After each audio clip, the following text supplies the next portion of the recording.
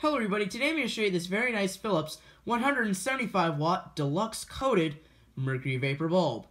This particular bulb was bought at a Habitat for Humanity race store in Longmont, Colorado for $6. So that was really cheap if you ask me. And believe it or not, I've had this bulb for 3 months straight, so that is quite a long time. That's like about a quarter or year or something like that. So anyways, without further ado, let's not waste any more time and we might as well look at the etch. So, there it is. The coating will definitely help focus the camera in on the etch. So, look at that. So, as you can see, it's made by Philips. It's a 175 watt R. This bulb will give off UV radiation if this bulb breaks. Made in China, which ain't a surprise. A lot of these bulbs are made in China these days, so that's why it's not a surprise. So there's your warning symbol of mercury near the bottom of the etch, and the bulb coat on the way bottom. So as you can see, it uses the H39 ballast, as you can see. And after 13 months, I finally got a mercury vapor ballast kit that I can run 175 watt mercury vapor bulbs on, which that's really awesome. And I finally get to make mercury vapor bulb videos on my channel, so this is the first one. And this is also a Christmas special. So anyways, you can see the DX means that it's deluxe coated, so this has phosphor coating on the inside. And this will help it make it more white compared to green. So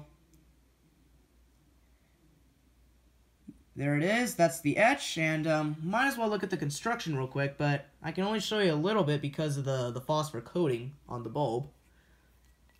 So you can see the stem right there on the bottom. You can see the resistor right there to basically start the whole arc tube assembly itself. Speaking of which, there's the arc tube. So there it is right there. Not sure, I'm sorry that it looks weird because of the glass. There's the dimple on top. We can actually look at it up top, and it's actually a pretty wide dimple, as you can see. So there you go with that. That's with the construction. So we have a very nice hard aluminum base with a ceramic insulator. I believe this bulb was manufactured in around the late 2010s or something like that. I do not know the exact date though. But if anybody knows, just let me know in the comments.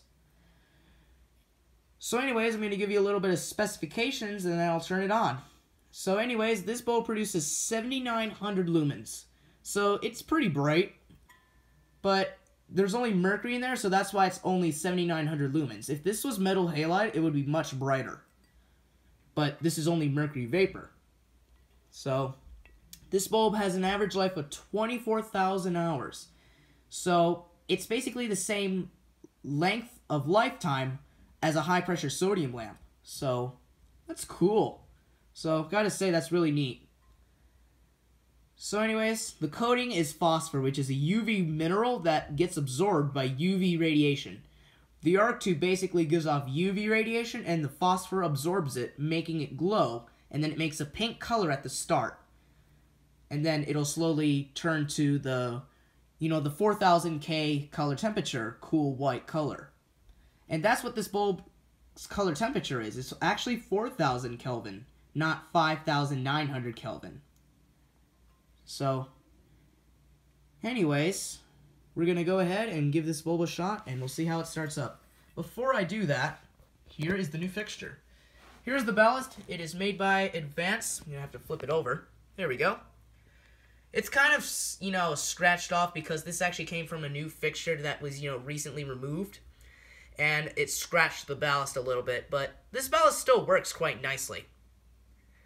And, there's the capacitor right there, made by Advance. Once again, I'm going to focus it in. There's the little specs as well. There's the socket adapter, because this is a medium-based socket, and then I converted it to mogul-based to make this bulb work. So that's all. And now we're going to give this bulb a whirl, and we'll see how it starts up.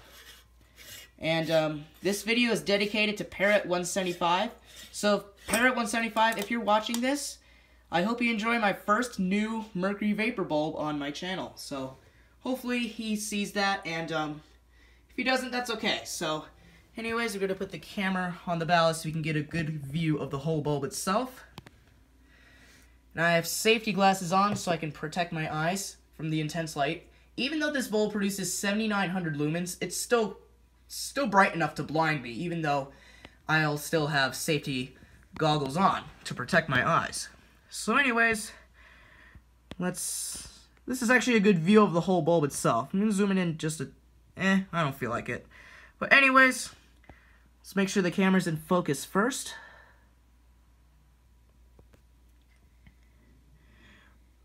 Alright, the camera's now in focus. Now we're going to give this bulb a whirl in 3, 2, 1.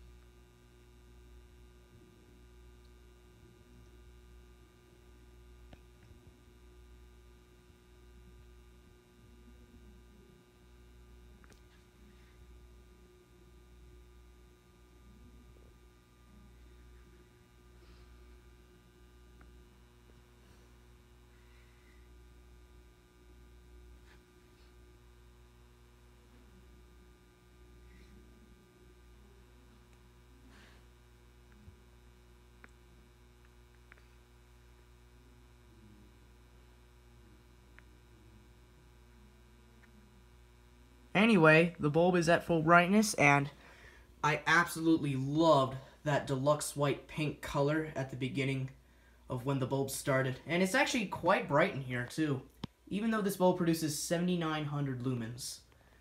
So it lights up this room quite nicely in white because of the phosphor coating on the bulb.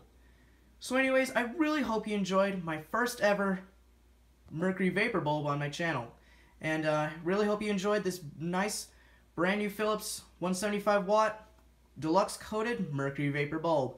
And as always, please comment, rate, and subscribe, and thank you all so much for watching.